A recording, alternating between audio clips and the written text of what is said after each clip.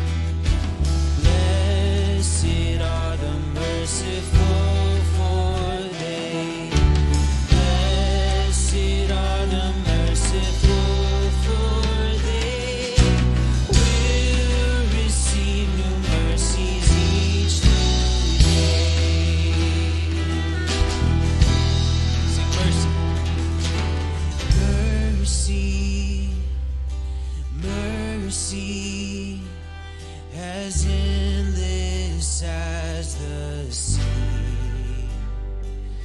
We'll sing your hallelujah for all eternity.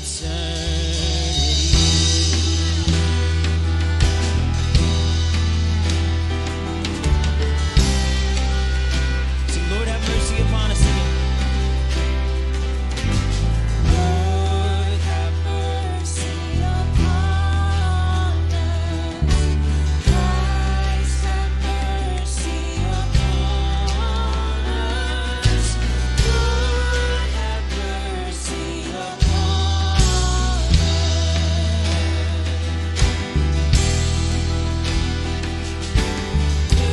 Mercy, as endless as the sea. We'll sing your hallelujah for all eternity. Sing mercy one more time. Mercy, as endless as the sea. We'll sing your hallelujah for all eternity. We'll sing your hallelujah for all eternity.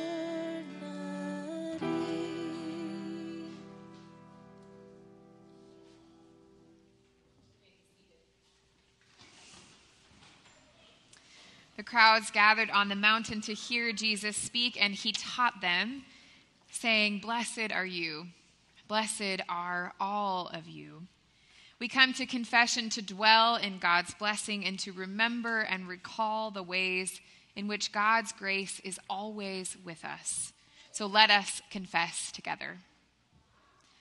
You promise us grace, meeting us in every moment with mercy and forgiveness. We struggle to extend that same grace to our family members, to our neighbors, to strangers and enemies, and to ourselves. Lord, have mercy, that we might have mercy. Forgive us for resolving to bless ourselves, and help us to bless what is, here and now.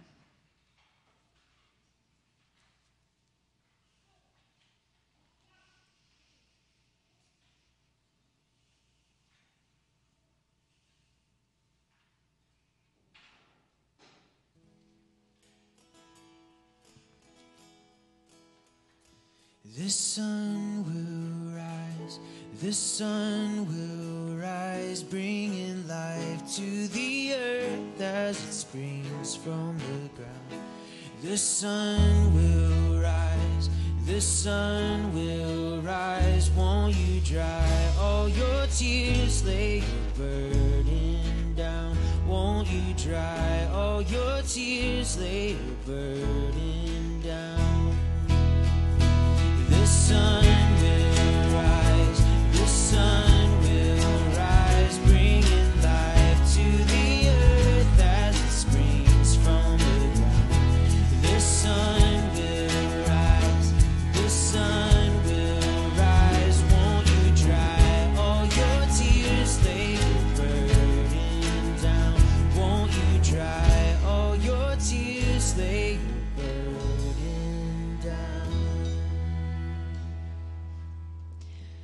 Friends, this divine intermission is a space in which to build community, to get to know one another and form the body of Christ here at Wood Street Worship. If you are new to this space, we hope that you'll find your way over to the table by the window and get yourself a coffee tumbler and share your contact information with us. This is also a time to give. God has given us so much, and we give back a portion to God and to this community in gratitude. We have an offering box at the back of the space, or you can make a gift online. And finally, please note that we will not have kids at music today, so elementary school kids should remain in worship after this time. Friends, enjoy the peace of Christ as we share in community with one another.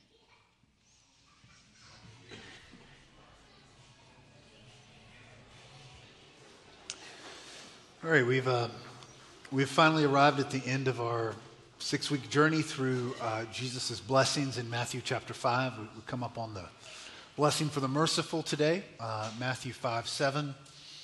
And then next week is Youth Sunday. So you're going to hear from our young people. They'll be reflecting and preaching and proclaiming the word in Wood Street Worship and all the other services as well.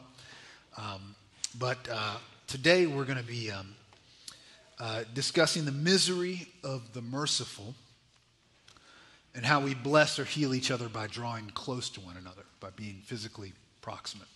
But I want to start with an anthropologist that I just discovered, Margaret Mead. She's an accomplished anthropologist, well-known in anthropology circles. And recently I read about her surprising response to a question that is connected to Jesus' blessing of the merciful. Dr. Mead was asked by someone to name the earliest physical sign of human civilization. Earliest physical sign of human civilization. Now you'd think that she would respond and say, well, tools would indicate that we are civilized humans, or like art would indicate we're humans, or like agriculture and farming, maybe. But instead of saying any of that, she answered that the discovery of a 15,000-year-old human femur that had broken and then healed was the oldest example or indication that humans are civilized. And to explain her answer, she noted that the healing process for a broken femur, I think the femur's here, isn't it? Okay. I just realized I'm about to reach down and like hold it, and I was like, I don't know where it is, actually. But to explain, she noted that the healing process for a broken femur takes approximately 6 weeks. And in that time, the wounded person couldn't work, hunt, or flee from any predators. The wounded person was incapable of contributing to their community. They just were kind of there. They couldn't do anything else. If they moved, they wouldn't be healing. They need to be cared for, and they actually need to be physically carried by other people during that time of helplessness. And interesting thing is that kind of support is unique to human beings. So no other species in the animal kingdom attends to the misery of someone else in their species by physically drawing close to the miserable. Dr. Mead said, our way of coping with weakness, as much as our ingenious technologies and arts, is what sets us apart as a species. So with that prelude, I invite you to pray with me as we prepare to receive the proclamation. God, take our meager words and give them meaning. Take our hearts and hold them open. Take our joy and make it full. Come, Holy Spirit, come, whether we are ready or not. Amen. All right, I'm not going to argue with an accomplished anthropologist, but I do think that there is more to the story of the human condition than Dr. Mead put on. All right? You know, we do desire intimacy, real relationships, authentic interactions with each other, a sense of wholeness with the totality of God's creation. But we're also aware of the consequences that come with getting too close to someone else. You get too close to the misery of others and you will become miserable yourself. Stay away and you'll grow cold and you'll be alone. Or as Dr. Mead would say, you'll be uncivilized. In 1851, the German philosopher Arthur Schopenhauer introduced a fable that he called the porcupine's dilemma to explain why we remain separate from each other even though we desire connection and need to be close to one another. And he called it the porcupine's dilemma. He called it that after he observed a group of porcupines that were huddled together on a cold day. And as you imagine, a group of animals huddling together on a cold day to share each other's warmth would not be an extraordinary circumstance, except that these animals were porcupines. And porcupines are covered in prickly quills that offer protection from other animals. That's why they got them. And so on that day, as the porcupines began to draw close to one another to stay warm, they couldn't avoid getting pricked by each other also. And so the porcupines were then forced to disperse because of the self-inflicted pain every time they came this way. Ow, you know.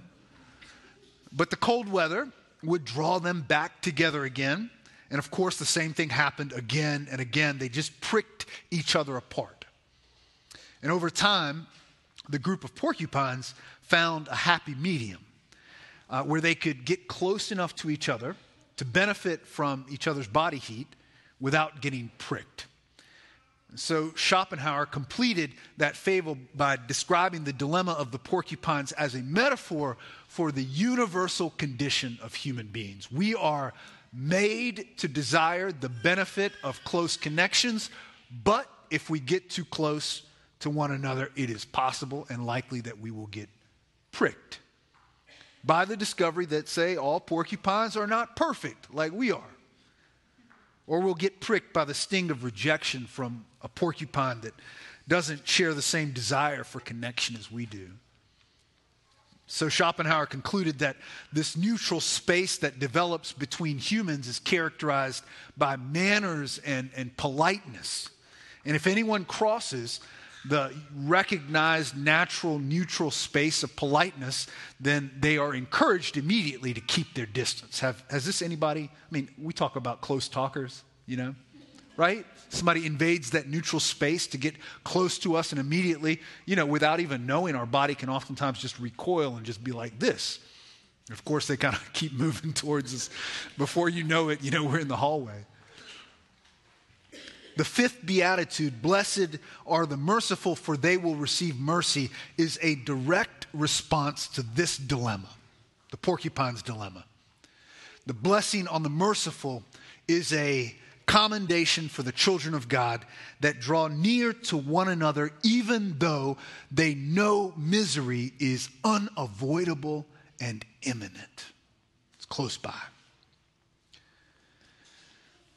It is a miserable place to be, so close to another person that the pain of the other is unavoidable. Their suffering's obvious and it's represented by their helplessness. And to be close to them, you cannot help but prick them with your own, say, shame or sin or suffering or sorrow. And so both of you are just despairing from one another's less than perfect and prickly personalities. That's where that term came from, prickly personality. And both of you are conscious of the persistent pangs that can't be avoided when two prickly people draw near to each other. And this is what makes the fifth beatitude, to be merciful in order to receive mercy, a really miserable proposition. And I should be clear, though, mercy, as Jesus means it, is not about being nice to someone else. Mercy here in this text is more than just helping somebody cross the street. Mercy is not even forgiveness, right? To be merciful to somebody is like to forgive them. That's not what Jesus means here. Forgiveness anticipates a previous offense. Here, it's just be merciful, not in response to someone else, but just do it. And so in its most uncorrupted form, mercy is to recognize the misery of another and willfully choose to join them in their misery. Blessings. Now, I'm not going to ask for a show of hands, but I imagine if I said, how many of us think we're capable of mercy? Everybody would raise their hands, right? Just probably to join the crowd, even though you didn't think you were capable of it, because it'd be kind of strange if you just kept your hands in your lap when that question was asked. We're also especially confident when we define mercy in the sentimental, tear-jerking way that always comes with a happy ending. We're good at that. just like they do in the movies.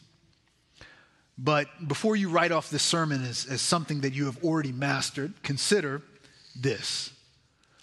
The word misery is actually, the word mercy is actually derived from the word misery. Now, how many of us are willing to go there? To be miserable on purpose. This isn't a blessing for the faint of heart or those expecting some sentimental expression of Christian virtue.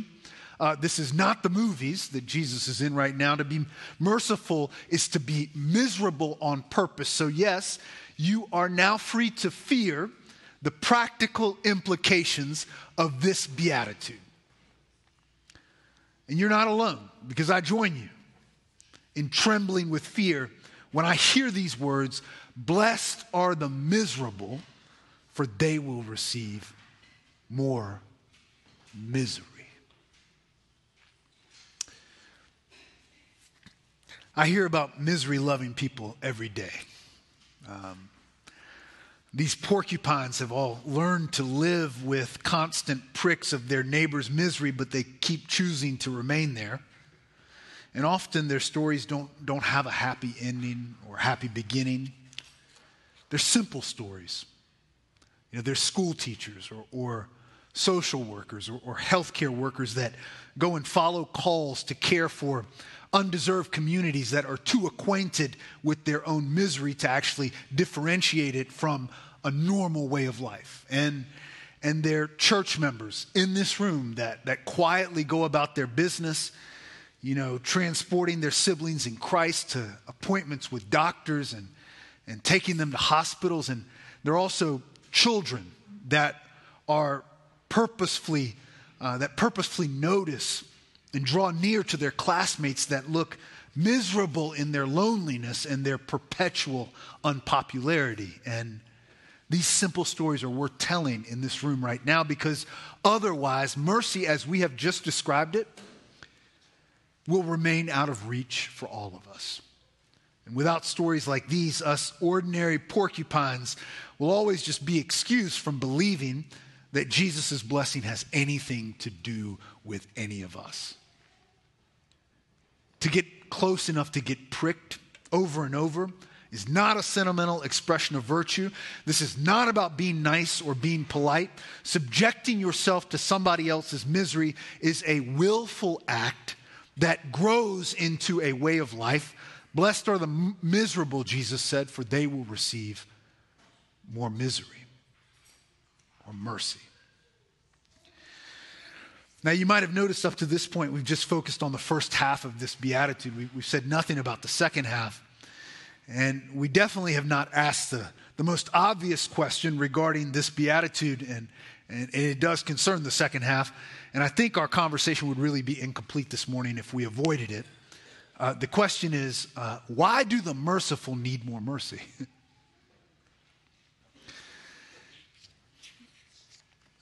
This is the only beatitude in which the gift is equivalent to the blessing. This blessing stands out amongst all the others for its redundancy. Why not give the merciful a gift that they're actually lacking? If they're already merciful, why give them more mercy? Give them wisdom or like courage or comfort or devotion. Have you ever unwrapped a gift that someone's given to you and you got like a lot of excitement and anticipation, and then you discover that the thing that you expected to be a shiny new addition to your collection of things was something that you actually already owned. You know how it feels deflating, right? When you're just, I already got that, But you can't say that. And there's no gift receipt included, so you can't even get store credit for it. I mean, I love presents. All of them. Big presents, small presents. But I don't want a repeat of a present that I already got. But it appears here that mercy has a different quality than other gifts. Mercy, it seems, is its own reward. The beatitude here reminds me of that children's song. I'm going to start singing it, and then we can do it together if you want. If you know it, it's a terrible song. but it's perfect for this occasion. This is the song that never ends. Yes, it goes on and on, my friends. Some people started singing it, not knowing what it was, and they'll continue singing it forever just because this is the song that never, right? Blessed are the merciful, for they will receive mercy, and those who receive mercy will become more merciful, and blessed are the merciful, for they will receive mercy, and so on and so forth, till death do us part. You know, I suppose that Schopenhauer would have dismissed Jesus' vision of the merciful as recipients of even more mercy, as just this Pollyannish idea, you know, this impossible dream. Schopenhauer probably would have said, "Cursed are the merciful who get clumsily close, for they will receive nothing but misery." And I don't think Schopenhauer would have been alone in this conclusion. Truth is, all of us are cautious in the company of strangers, aren't we? We're careful to cover up and disguise our own shadows, our own misery, by being polite enough to not be considered crude and being discreet enough to not let the secret out that at times we are all miserable as well. But when it's quiet and we're all alone, I imagine our thoughts and our desires echo those of the psalmist, whose poetry includes again and again this line, "Have mercy on me, O God." And until I began working on this sermon, I considered that frequent plea of the psalmist, "Have mercy on me, O God," to be an appeal for forgiveness. But after this association between mercy and misery was revealed to me, and after the seemingly sentimental blessing of Jesus was disclosed as a radical challenge to the status quo, by which we all quietly agree to just leave each other alone lest we get too close and end up hurt, and after I was surprised to discover that mercy doesn't necessarily concern giving money to, say, someone experiencing homelessness and begging for it on the sidewalk, but it is the part where I look them in the eye and I feel the grief of our separation. Or it may be the part where I get close enough to listen to a friend or my family or a colleague that needs to talk about their misery for a minute or an hour. Or it may be the part where I come out from my disguise, you know, my vocation as a pastor and a preacher, that costume that we wear, and that disguise, that costume that tells everybody, I'm the one with all the answers and none of the problems that afflict you all. And I finally reveal my own misery. Or maybe it's the part where we dare to draw near to the miserable without trying to fix them, and instead say, I'm here and I'm not leaving. Or maybe it's the part where we adopt the voice of the psalmist who said, "Have mercy on me, O God," and we finally admit that we'd rather have God with us in our mercy, in our misery, than be separate from God, period.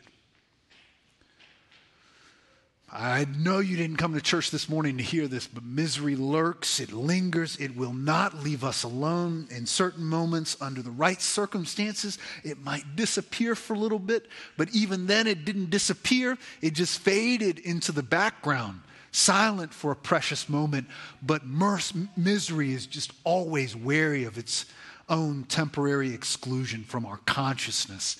It's the reality of the human condition. It's what it means to be alive. That we are at the same time desperate to be connected to life and aware that there's something separating us.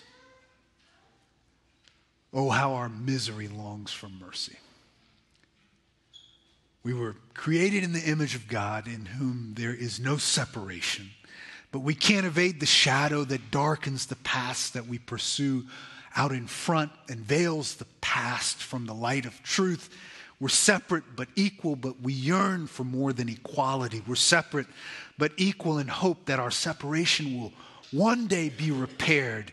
And we're separate but equal, and we desire the attachment to all that life has to offer more than we desire, equality even. Mercy, we're told today, is the only way to relieve the anxiety of separation. So, let us join our voices to pronounce our own beatitude and say, "Blessed be the God who made us utterly dependent on each other. And blessed be the God who makes a way out for the miserable through the mercy of Jesus Christ." For it was Jesus who became the blessing that he pronounced by being miserable on purpose out of his great love for us, a misery that resulted in death, a misery that was redeemed by the promise of life for those that follow his way. And so blessed be the merciful who draw near to the miserable, for they will receive mercy and finally forever be one. In the name of God, Creator, Son, and Holy Spirit. Amen.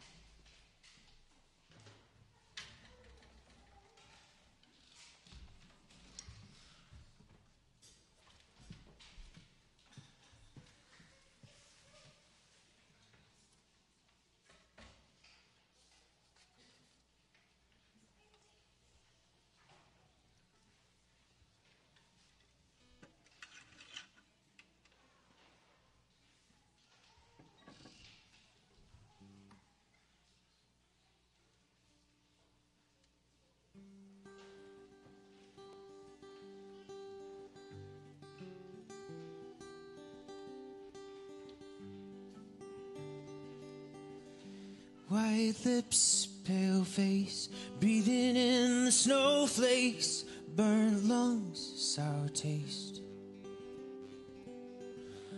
Lights gone, days end, struggling to pay rent, long nights, strange men. And they say she's in the class 18, stuck in her daydream. Been this way since 18, but lately her face seems slowly sinking, wasting, crumbling like pastries. But they scream the worst things in life come free to us, 'cause we're just under the upper hand and go mad for a couple grams. She don't wanna go outside tonight, and in a pipe she flies to the motherland, but sells love to another man. And it's too cold outside for angels to fly. Angels to fly.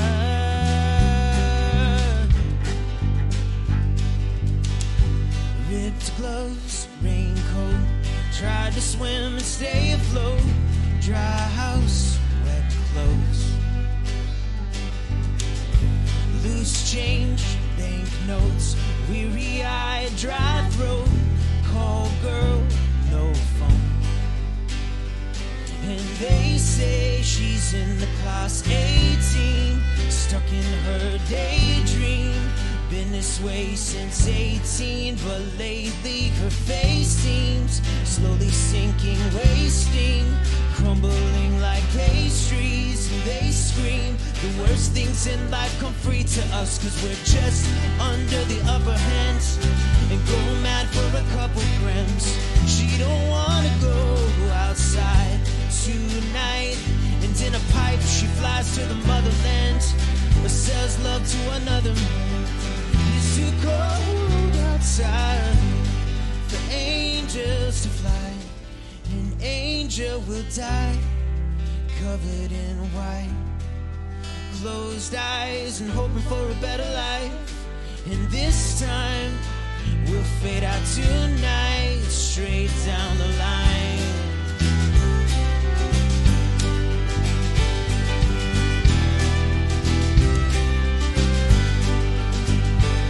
And they say in the class 18, stuck in her daydream.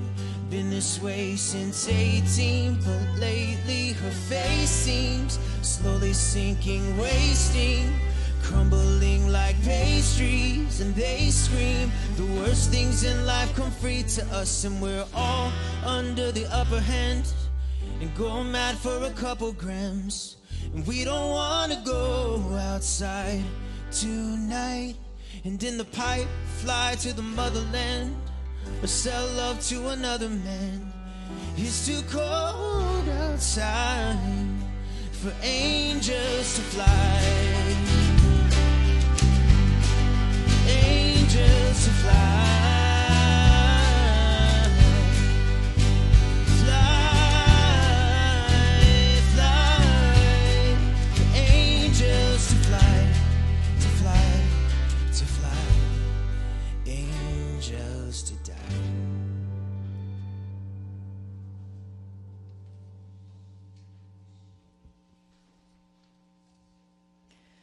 When we gather around a table, we remember what we have in common.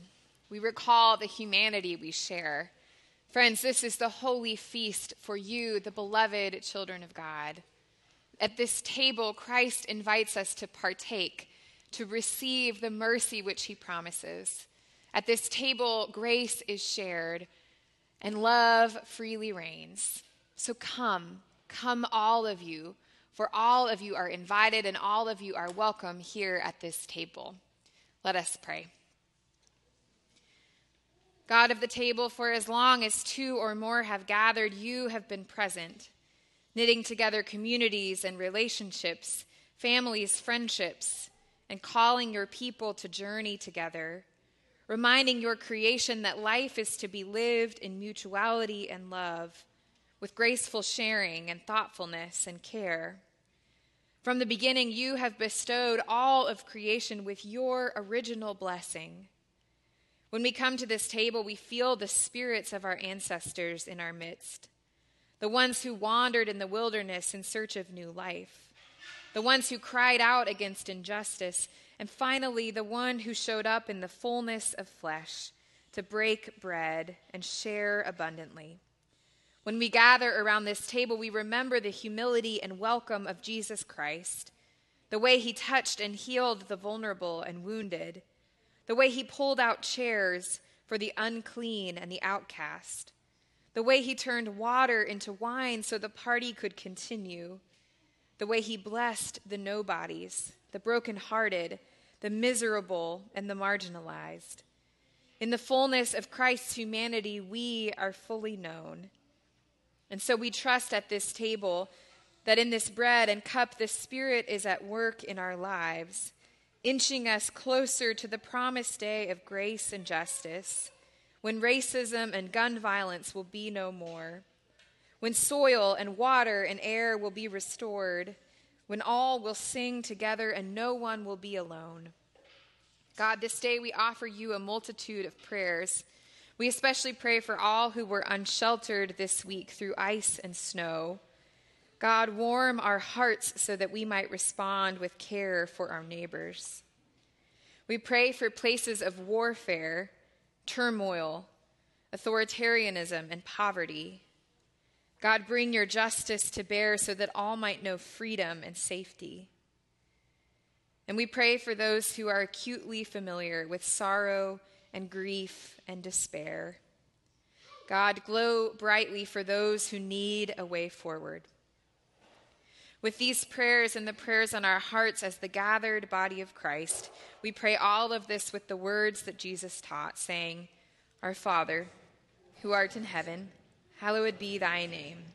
Thy kingdom come, thy will be done, on earth as it is in heaven. Give us this day our daily bread, and forgive us our debts, as we forgive our debtors. And lead us not into temptation, but deliver us from evil. For thine is the kingdom, and the power, and the glory forever. Amen. On the night of his arrest, Jesus was at table with his disciples, and he took bread, and after he gave thanks, he broke it, and he gave it to them, saying, Take, eat. This is my body given for you. Do this in remembrance of me. In the same way, he took the cup and he poured it out, saying, "This cup is the sign of the new covenant, sealed in my blood and shed for you and for all for the forgiveness of sins. Each time you drink it, do this in remembrance of me." Friends, as often as we eat this bread and drink this cup, we proclaim Christ's saving death until he comes again. And he is coming. So these are the gifts of God for you, the people of God. Thanks be to God. We will take communion by intinction, so you'll be invited to come forward to the front, either here or here. Receive a piece of gluten-free bread. You can dip it into the cup, eat it, and return to your seat. Friends, all are welcome, so come. If my communion servers could come forward.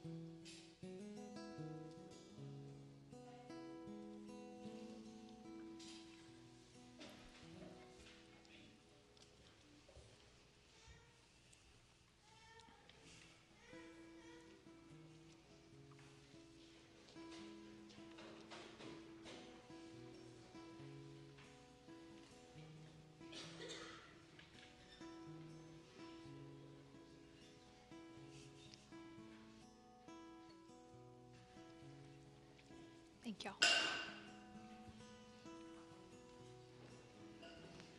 Let us pray. God, at this table, you have filled us with good things. We know that you draw near here and that you call us to draw near to one another, showing mercy each and every day. So call us out from this table to be your people in the world. Amen. Let's rise together and sing as we close.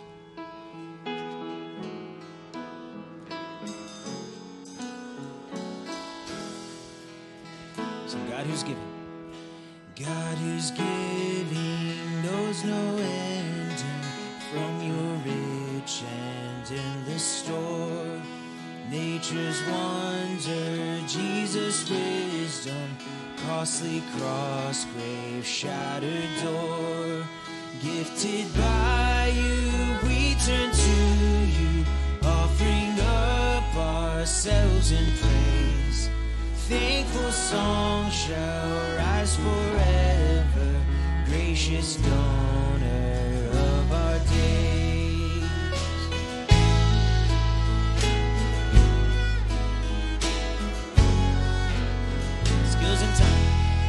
Skills in time are ours for pressing toward the goals of Christ your Son. All at peace and health and freedom, races join, the church made one. Now direct our daily labor, lest we strive for self alone. Born with talents, make us servants, fit to answer at your throne.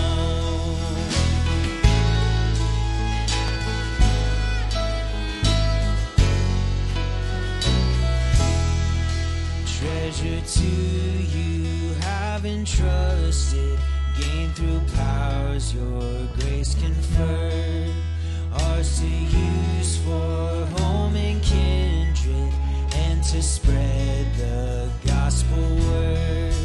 Open wide our hands in sharing as we heed Christ's ageless call. Healing, teaching, and reclaiming, serving you by loving all. Healing, teaching, and reclaiming, serving you by loving all. Friends, as you go hear this blessing, may the love of the faithful Creator, the peace of the wounded healer, the joy of the challenging Spirit, and the hope of the three-in-one go with you and encourage you this day and forevermore. Amen.